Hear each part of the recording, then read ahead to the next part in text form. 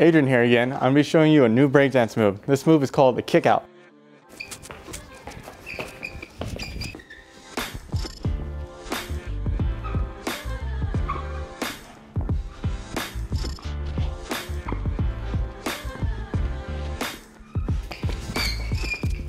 Now I'm going to break down how to do kickouts.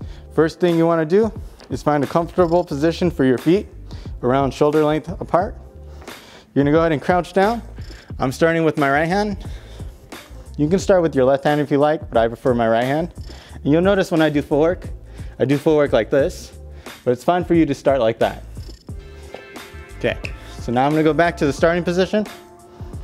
First step, my legs are going to jump out, jump back in. After that, I'm going to switch hands.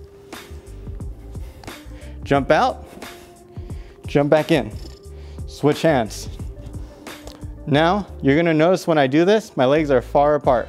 You can spread them further if you like, or you can bring them in close. There's no rules to this move, and you can switch it up however you like. Wide, close, close, close.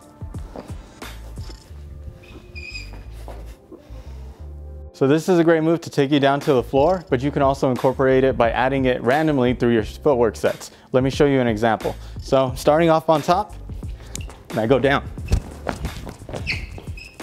Another example, doing some footwork. Then I throw it in.